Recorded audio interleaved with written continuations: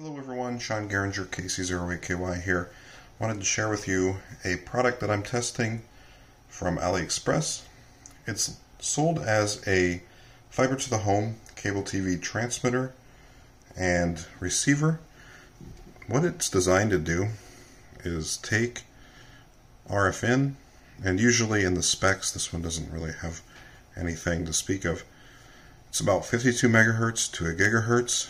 You can see 75 to 85 dB UV, and what it does is it converts that RF into optical fiber optic out.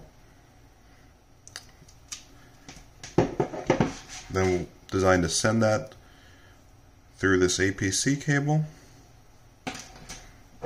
to this, which is the down converter or receiver, which again takes the fiber in and gives you RF out. This is supposed to be powered completely by just the fiber. To test this, I'm going to be sending in RF from my scanner antenna, and I'll be receiving it in this RTL SDR, so we can actually get a waterfall view of what's going through this. Now, because I live nearby a relatively high power FM station, we're going to add a Distill FM trap to help lower the strength of that. I tend to do that whenever I'm using the RTL SDR.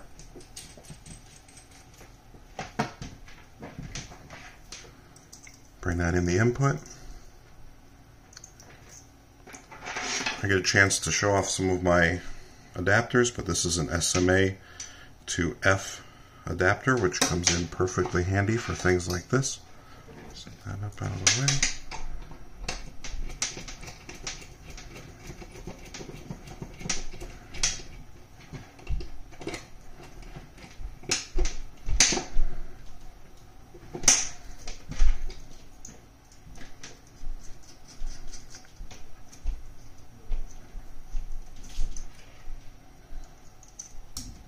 There we go.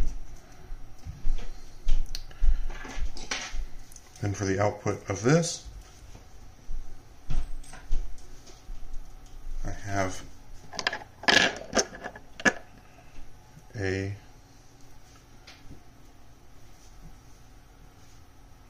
cable adapter for that.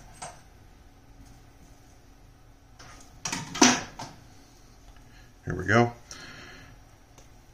Kind of the inverted version of what I had before, but F female, SMA male.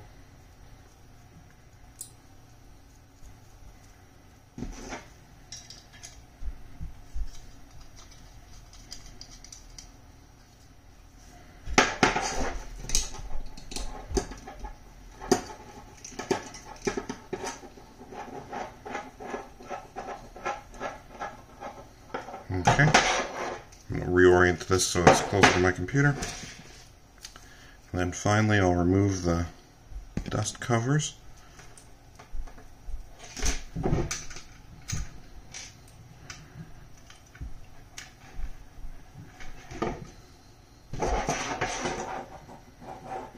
Make sure I open up the fiber in.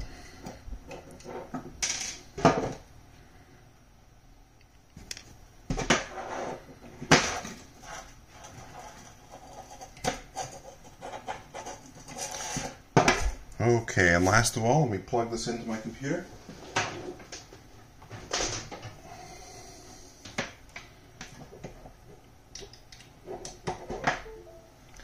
Alright, let's pause and we'll switch over to the computer now.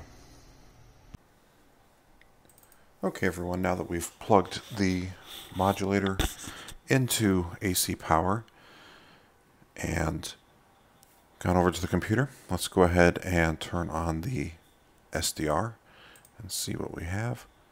I usually like to start by tuning into the control channel for my local public safety system, 851.825. Let's see if we need to adjust the PPM of this tuner at all. Looks like we might be off just a little bit. Okay. So we can see that it is bringing through the signal for the two-way system. We can probably turn the gain up a little bit.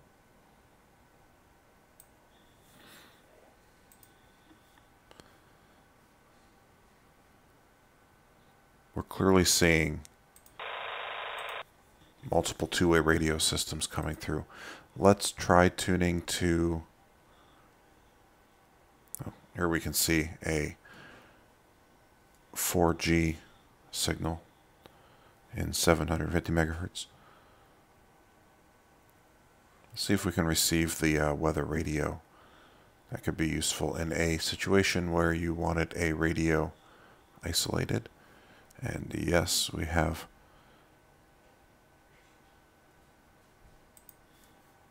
light snow into 33. Looks like we might want to turn the gain down a little bit here. Rain into 38.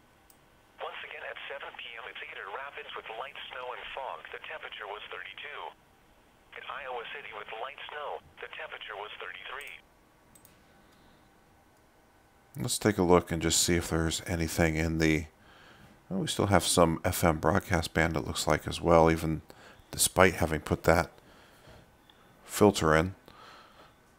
Obviously, we may want to filter this down more because of the overloading the infrared, but it doesn't seem like that's the case, because we still have some pretty clear indications that we're getting frequencies through, such as the weather radio, and then the cellular signals, and as well the public safety signals. So I'd say this would be quite useful if you wanted to isolate a radio from the antenna itself. Obviously, in an EMP situation, the modulator, the sender, would be likely damaged. You could store a secondary one and deploy it in that situation, but the radio, if it was within a Faraday cage, would be spared because the fiber optic cable would not transfer any signal. I'm curious if this can send HF. I'm going to stop for a second and connect to a different SDR that's capable of doing HF and connect to my HF antenna. And let's see if any HF is sent through. I'll be right back. Okay, for HF, I need to use a different machine connected to my hack RF. I'm going to go ahead and connect. Let's take a look. Looks like we don't have too many artifacts, so we might be able to turn the gain up a little bit. Let's zoom in. Let's look at the 20-meter band.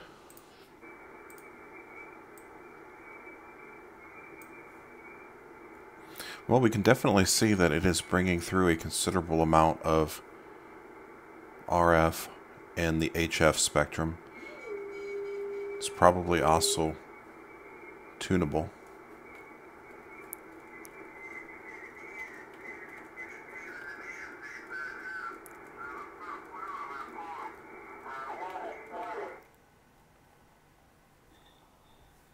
Whoops. Well, I didn't like that. Let's try it again. That was weird.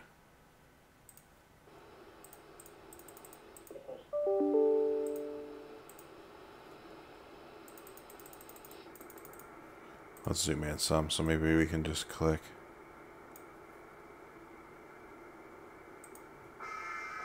Okay, well, there's JT8.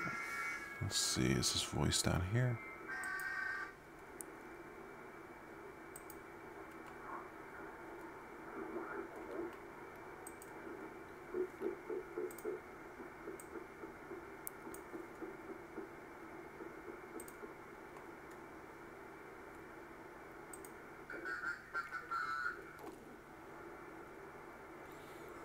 So we definitely are bringing through RF that is below what it's advertised to transmit.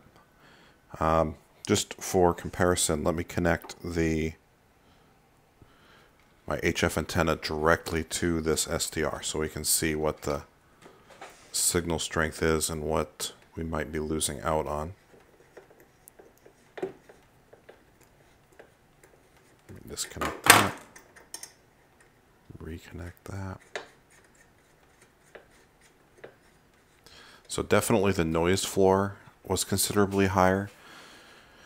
Looks like we'd be able to turn gain up a little bit more without that. I'm honestly not seeing any specific differences in signals, but there may be some there.